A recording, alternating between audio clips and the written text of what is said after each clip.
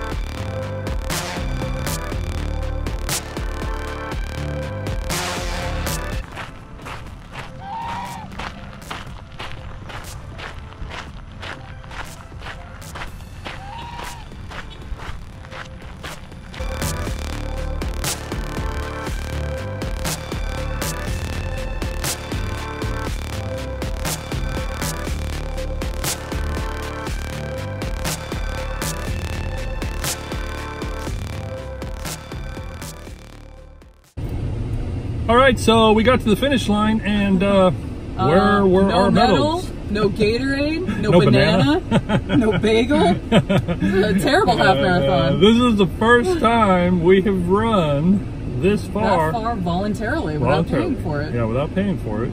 I mean, financially. We're paying for it. Yeah. But that's not why we do this, right? No way. We love running. And we love all the benefits of running. What did we learn today? All right, so first of all, we learned that I need some new shoes. Yeah. My feet are killing me, and my hips are hurting, and my knees are hurting, and I'm thinking it's all connected to how sore my feet are right now. So I got fitted in these shoes last year, probably around this time last year, actually, maybe a little bit earlier. Yep. And they were great, and I bought another pair of them. They were great, but I guess my body has changed. It's time to go get fitted again. So lesson number one. Listen to your body. Yes. Just when it's because yelling at you, when there it's might be a reason. That's right. If you've been fitted for running shoes and you love them and you've been using them, your body might change. So it doesn't necessarily mean those are the best shoes for the next time you go out. So pay attention to your body. What else happened today? Let's see. So last week, speaking of listening to your body, last week we ran 11 miles. Right. We ran about 7 of it on like a crushed granite trail. Yeah. And then we, sorry, a bunch of trucks got a little hairy there for a minute. And then we ran about 4 miles on concrete. Right. And afterwards we felt pretty beat up. Yeah.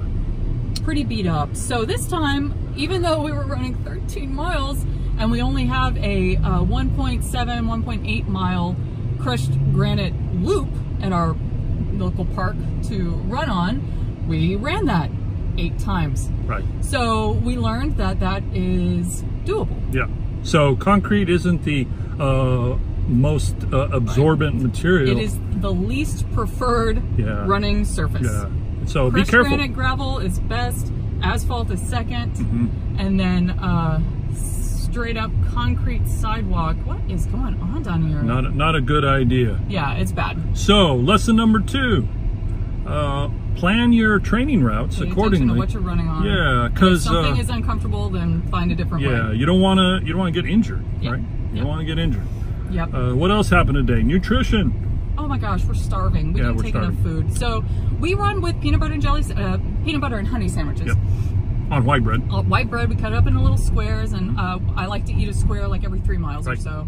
So you got to fuel. We ran out of squares. Right.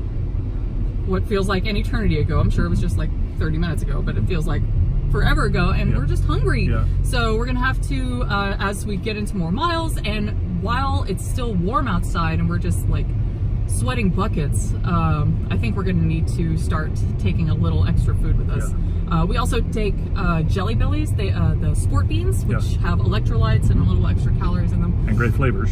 Yeah, they're really, really yummy, yeah. and we find they really help us, especially the electrolyte boost when we're running in a park. And you know, unlike all the other 13-mile runs we've taken, there weren't water stops with Gatorade or Powerade at them, so we take those as electrolytes, help us feel a little better throughout the rest of the day. We need to take more than 1 packet of those now because I'm feeling a little cramped up in my legs and a little woozy. So so we fuel need, up. We need Lesson to eat 3. more. Lesson 3. Pay attention to your fueling. I always think of Dwight Schrute. If you want to be a winner, you got to fuel like a winner. It was a great run, though. We did it. We had a great time and a great time. And our training is going really well. We're excited. We're getting closer and closer. How's your training going? If you have tips, share them with us. Remember, no matter what we do, it's always an adventure with you.